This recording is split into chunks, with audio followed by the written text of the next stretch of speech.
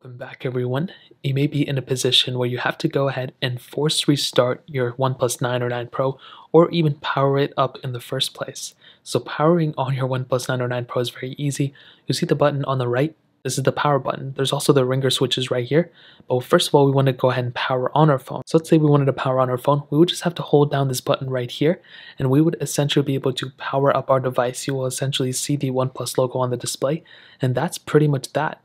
Now, if you want to turn off your phone while it's on, you want to again hold down that power down button, and you'll come into this panel, and all you have to do is click power off, and then the phone will pretty much just power off itself, and that's a very easy thing to do as well.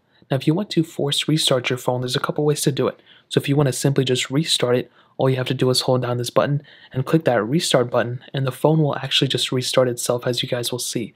Now, this is good because you don't have to hold down the buttons the whole entire time, and the phone will essentially boot up, and it'll essentially just, reboot itself, and you don't have to power it on or anything like that. It's all software, and all we have to do is just wait a couple of seconds for it to eventually go through. Now, let's say your phone is stuck on this OnePlus logo, and for some reason, it's just not going through. Maybe it's just, you need to force restart it. It's not powering on.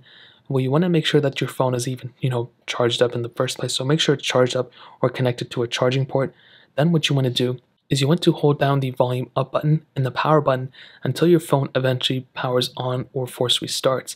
So all you need to do is hold down these buttons just like so, and eventually your phone will inevitably go ahead and restart itself.